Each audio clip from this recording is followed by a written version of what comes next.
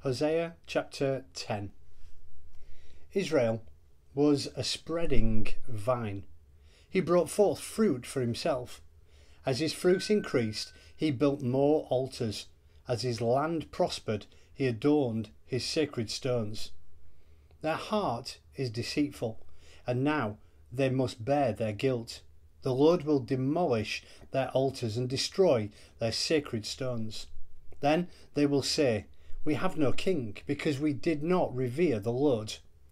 But even if we had a king, what could he do for us?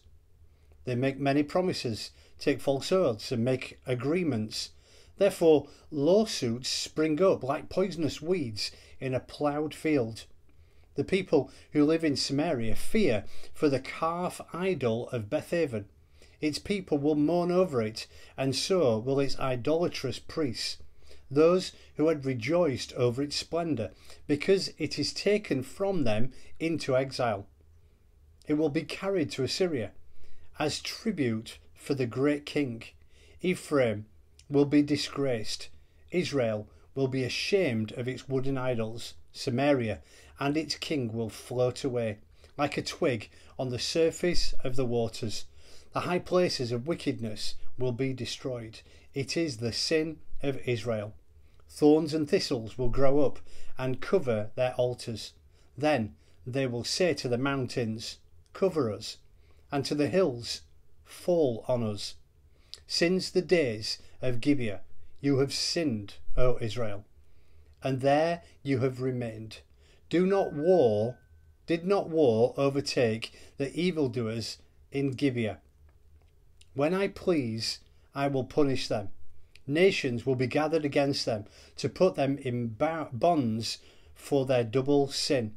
Ephraim is the trained heifer that loves to thresh, so I will put a yoke on her fair neck.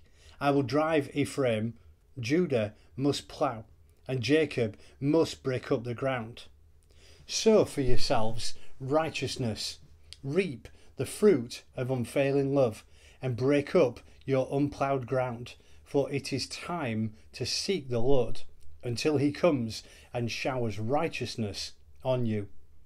But you have planted wickedness, you have reaped evil, you have eaten the fruit of deception, because you have depended on your own strength and on your many warriors.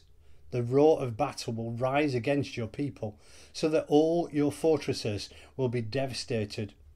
As Shalman devastated Beth Arbel on the day of battle, when mothers were dashed to the ground with their children. Thus will it happen to you, O Bethel, because your wickedness is great. When that day dawns, the king of Israel will be completely destroyed.